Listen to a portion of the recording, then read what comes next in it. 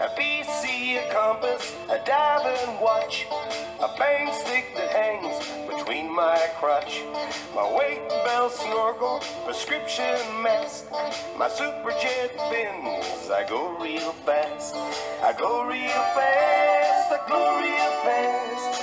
I'm a scuba diver and it's a gas. Alright, let's tear into the Mark 5. I know what you're thinking. It's not a Mark 5. You'd be right. It's a Mark 1. One high pressure port, one low pressure port, very compact, but inside it's flow through piston. It's all Mark 5. This was what a lot of folks say is a leftover from the Healthways days, and it has some similarities because it uses the old style thin Healthways yoke and the small screw with the the small threads on it. It's a really neat regulator, and I think if they had stayed with Healthways would be renowned for having the one of the best flow-through balanced piston regulators ever made. But neat little regulator, but the thinner yoke probably relegates it to use on low pressure cylinders. Even though it wouldn't bother me, but just to err on the safe side. Next up, and the one that most everybody will recognize as a Mark 5, is one of the early ones with a high pressure port and the 2-port low pressure swivel.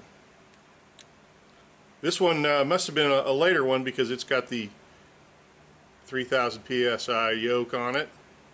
Good sturdy yoke, great regulator, a little limited by the swivel.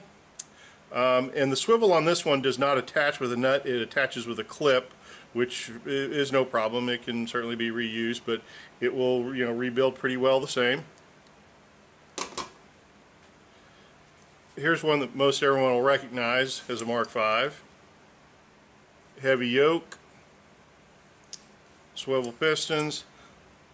This one's got 2 high pressure ports on it, so I think this was a Mark Series 2. Sorry, I'm certainly not qualified to be a Scubapro historian and don't claim to be by any stretch. So, and the last one I've got here is, I believe this is a Series 2, but I'm a little confused. It's got the nylon saddle, but it's got the metal thumb screw. I thought the ones with the nylon saddle all had the nut or the plastic knob, but I could be wrong.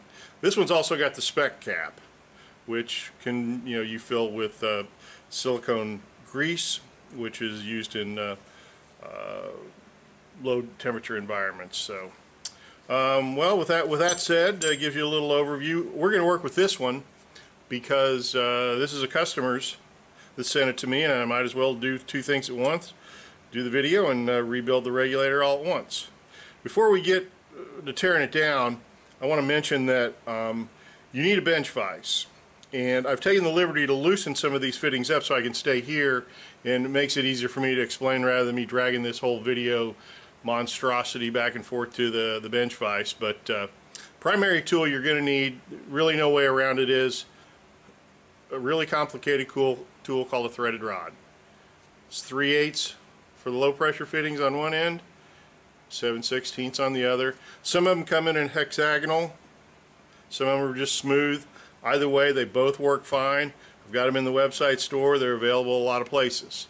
Reason in being you need this is because there's 3 really pieces of heavy lifting you got to do to get into this regulator, and you need to keep it secure in the vise so it can't move, so that other tools that you're using against it don't slip, mar the finish, or do damage to your knuckles as you're doing it.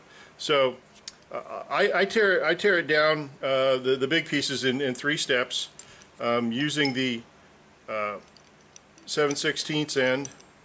You're going to loosen the yoke nut itself. Now, ideal tool is a thin 1-inch socket with a breaker bar, which holds it just as it should be while it's in the vise.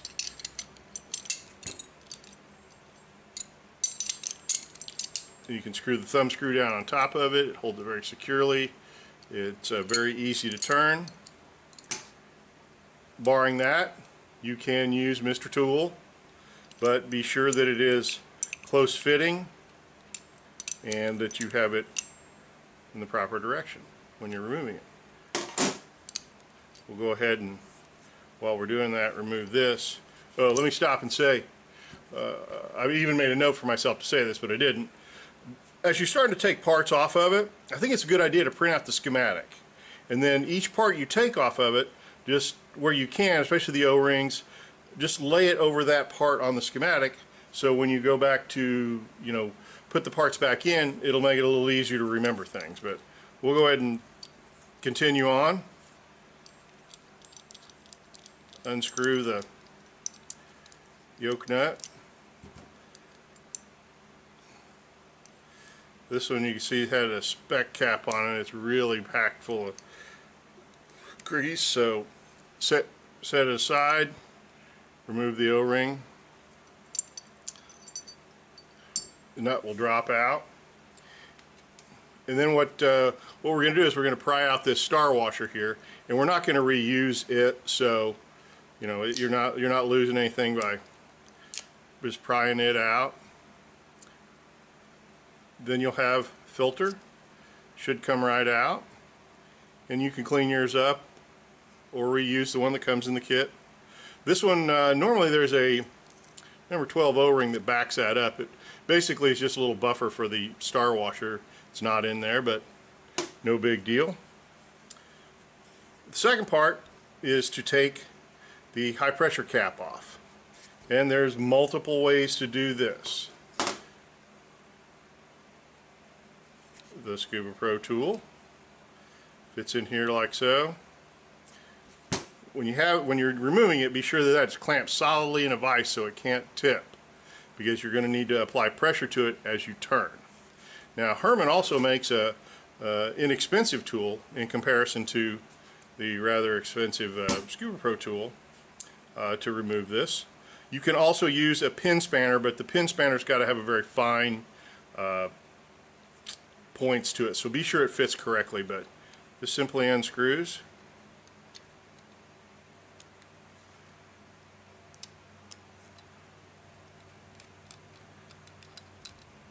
Comes off.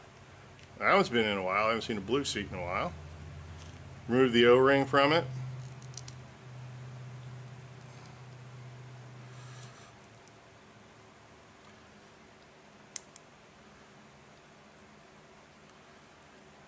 Now your high pressure seat's in there, and they're usually in there pretty solid. There's a hole on the back side of them, and it's very easy with just some compressed air to blow that out. I've got it's hooked to a first stage through a BCD hose, and just put that up against there and hold your hand against it. Let it catch it in your palm, otherwise you're going to lose it.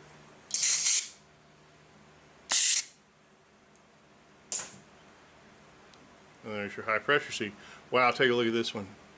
They have tried to reuse that one multiple times. Wow, okay. Okay, let's set that aside. Now the next part we're going to take apart is the piston cavity. And what you need to remove this is the correct spanner to fit the body. And you can see this particular spanner I have here can be adjusted up or down to fit the curve of it. The actual Scubapro size tool, one side curve fits the Mark 5, the other side's for the skinnier Mark 10. Or you can use this type of pin spanner, which is more of a universal adjustable. Be sure it fits solidly in the hole. Be sure you got plenty of, you know, that it's fitting and close. And when you have it in the vise, you want to have it secured as tightly as possible, so as you're turning it, unscrewing it, it doesn't tip. So, clean up my work area here a little bit. Then you go ahead and screw it, and as you pull it out, there we go. Set this aside for just a second, and then grab the piston like so and just work it back and forth. It'll come out. Now This one is really, it's really hard to see on this one because it's packed full of the system grease.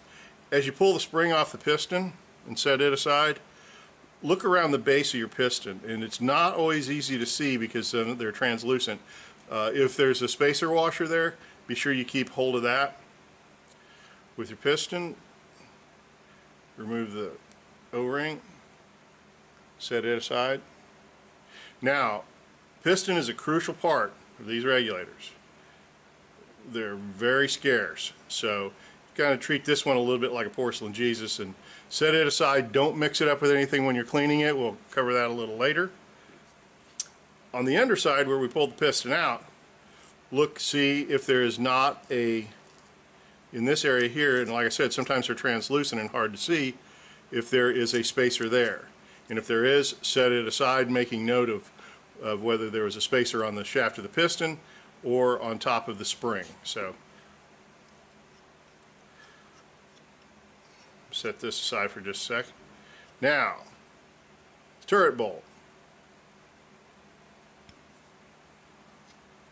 Turret bolt on the early regulators was made from chrome-plated brass. There a lot of rumor, what have you. A lot of times that chrome-plated brass turret bolt was over-torqued or over-tightened when the regulator was reassembled and caused them to weaken. Scubapro did an update and made them out of stainless and specified torque procedures, which you should be using anyway, but I recommend, if you find that the one that you have in your regulator is chrome-plated brass, if you don't know the history of the regulator and don't know if it's ever been removed or if it's been improperly torqued, I recommend you replace it with a stainless steel one, just to be sure. Now, another note on these, you'll notice how thin it is. And you're going to remove it with a socket, but a lot of times on a standard socket, let me see if I can get this where you can see it either. On most sockets, the entrance to the socket is tapered.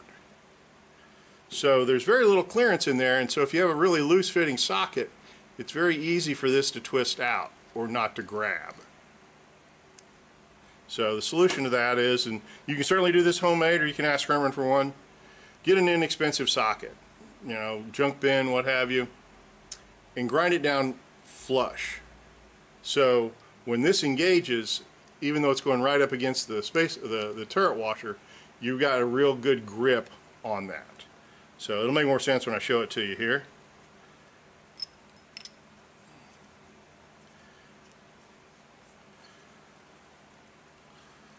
We got like so. Put our socket in, a ratchet handle,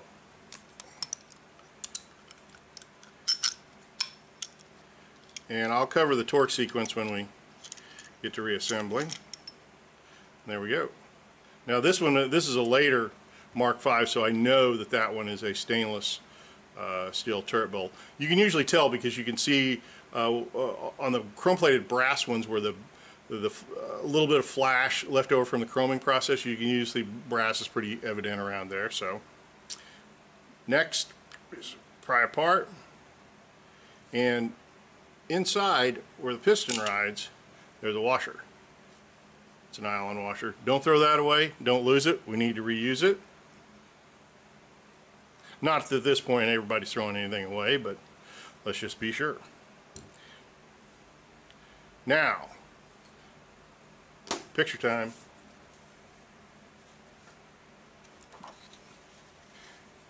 Another crucial part of the Mark 5 that really, other than the piston, that really determines how well it seals up is the washer that's in this area right here, which is in here. We'll take it out in a sec. It's a dynamic washer, so it means, in a nutshell, in my caveman terms, it seals against a part that's in motion, which is the piston here, and that piston cycles against that dynamic O-ring in there 20, 25, 30 times a minute. You have a couple other dynamic O-rings as showed on this nice drawing, which you can download this. The swivel, the dynamic, because it's working as it swivels, and of course the piston shaft, or the piston head, as it's it's moving up and down in the piston cavity here. But when we remove this O-ring, you need to be extremely careful that you don't use anything made out of stainless or steel or anything. You've got to remove that captive O-ring in there, in the gland, with a brass pick or a plastic pick, what have you, because if you scratch up the gland area in there, it quite often throws off the seal in there, and no matter what you do after that, if that gland area is damaged, you probably are not going to get this regulator to hold IP, and it's going to end up being a paperweight. So let's set that aside. Now that I got all the scare tactics in there, let me see if I can do it. Inside, and I'm sorry it's not very well lit, but you could probably tell from the illustration, you just need to reach down in here with your brass pick,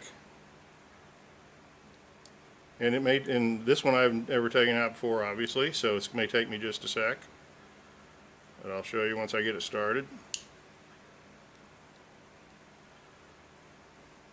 Well, it's going to give me a fit, so I'm going to have to go to another one. And a lot of times, these have hardened over the years, so it may actually break up, which I think this one is going to. So bear with me one sec. Yeah, you can kind of see a little bit that I'm actually breaking up the O-ring as I'm taking it out. If they've been serviced any time recently, that O-ring will come out in one piece, but such is the chance of doing it on video. Alright, well, I've got part of it out here. There we go. That one broke. And when we go to reassembly, I'll cover real careful how to get that one back in there, but obviously that one's junk. Alright, now we've got our major components apart. Like I said, these parts, what we've got here, are what we're going to clean and carefully, and I'll cover in the next video. But I hope that kind of give you a little better idea about the teardown. And like I say, printing out the schematic and having those drawings makes it much easier, and those are available in the website download section, so you can kick it off with those. Alright, we are on to cleaning.